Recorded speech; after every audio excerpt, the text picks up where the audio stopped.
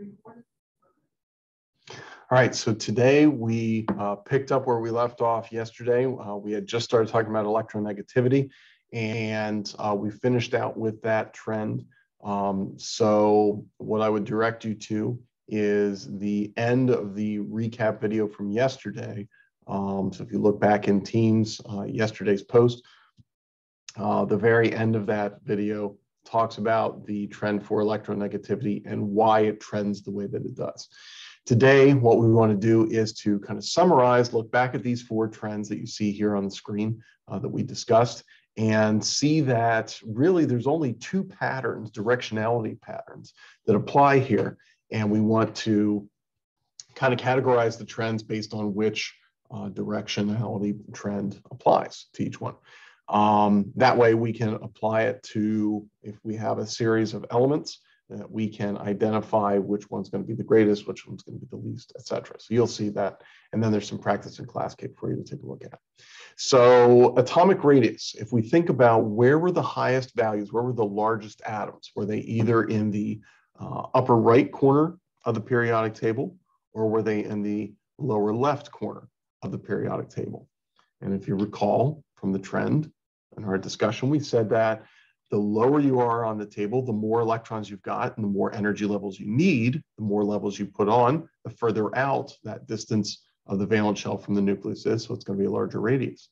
Within a row, you've got towards the left, you have fewer protons, so less attractive force, and therefore the electrons are going to be able to be a little bit further out. So atomic radius, the highest values are going to be in the lower left. The next one, ionization energy, is the energy required for an atom to give up an electron. And so if we think about that, the highest values are going to be for the atoms that have a tight grip on their electrons. And tighter grips are associated with smaller distances, so that would mean closer to the top of the table, and also more protons, which would be further to the right on the table. And so ionization energy follows the trend of having its highest values in the upper right-hand corner. Metallic nature, again, what makes something as a metal is the fact that it would have a loose hold on its valence electrons. So again, we come back to this idea of the strength of the attractive force. And metals aren't going to have a very strong attractive force because that means they would have a loose hold on their electrons. That's what makes something a metal. So metallic nature tends to increase the further to the left and down we go on the table. Larger atoms, fewer protons within a given row. And so finally, electronegativity, if we evaluate that in and of itself, the ability to attract electrons from another atom in a bond. Again, it's that idea of attraction. So if you want the greatest amount of attraction, you want smaller distance and greater numbers of protons. Both of those would favor higher values in the upper right quadrant of the periodic table. So by remembering these two basic patterns, either your high values are going to be upper right corner or lower left corner, and which trend goes with which, when we get to questions like this, then we can say, okay, I'm looking at the atomic radius trend. So that tells me that my highest values, I remember, are going to be in the lower left-hand corner, okay? So then I want to find my elements, all right, that I'm looking for here. And that is, I'm going to compare, I'm going to look at zinc, I'm going to look at scandium, and I'm going to look at bromine, okay? And I know that the further to the left and down I go, the larger my atoms get. And that's in fact what I'm asked for. I'm asked for the largest radius. So that's telling me that of those three, I want the one that's furthest to the left and to the right.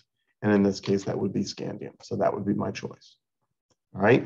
First thing we want to do is focus on being able to identify which element, satisfies the prompt or the question. But in the back of your mind, at the very least, you want to also be thinking, well, why is that?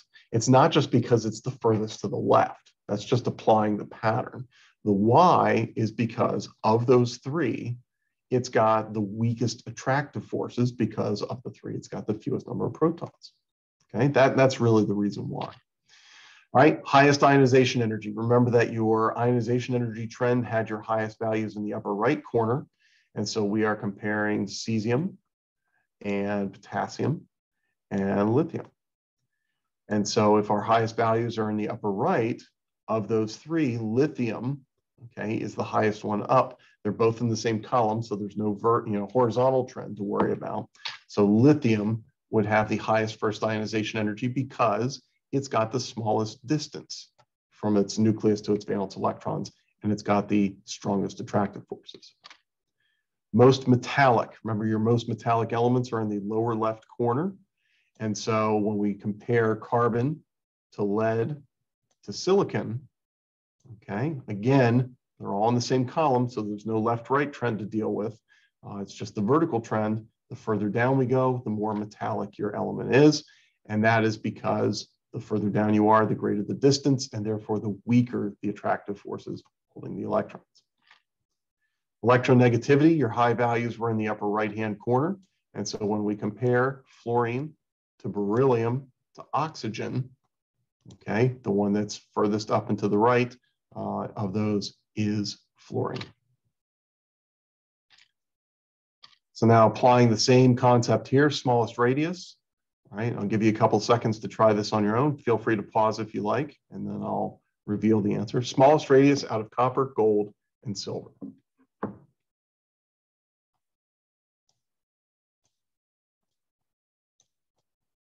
I indicated where those three elements are at. So apply your radius trend. And this time you're looking for the smallest one.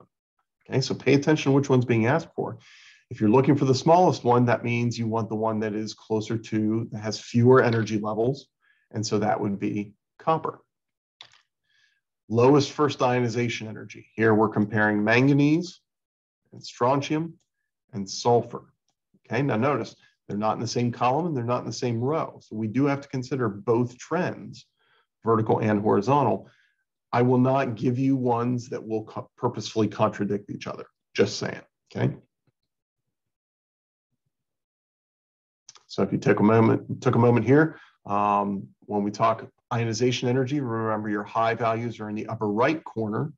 So if we want the lowest ionization energy, that means that we need to look in the lower left corner. And so that would be strontium. Lowest electronegativity between calcium and barium and magnesium. For electronegativity, again, your high values are in the upper right-hand corner, fluorine being the highest. Remember, noble gases don't have electronegativity, most of them anyway, because they're very non-reactive and they don't form bonds. So if we want the lowest electronegativity, we actually need the one that's furthest to the left and down, which would put you at barium. Right? So now if we go over to ClassKick, okay, when you log into ClassKick and you scroll down, there should be an activity, periodic trends practice. Click into that, and you're going to have 4 pages, okay, all total. Each page is going to focus on a different trend. So the first page is atomic radius, the second one's metallic nature, then ionization energy, electronegativity, then ionization energy. And on each of those pages, you've got 4 questions, okay, giving you a set of elements, and you're asked either for the largest or the smallest value. So pay attention to that. The bottom of the table or the bottom of the page, you also have a periodic table for your reference. So you can type in your answer for which element you feel best matches that or answers that question. And when you click off of it, you will get an instantaneous check on whether you were correct or not. So yes, you could just do process of elimination to get the green check, but that's not really the point here. The point is being able to apply the trends and determine what's either the largest or the smallest value, because ultimately that's what you're going to need to do in your assessment later this week. And you won't have the self-check feature to kind of back you up and help you with the process of elimination. So give that a shot. Tomorrow, bring your questions and we will review for your assessment, which will be later this week. Thanks for watching. Have a good night.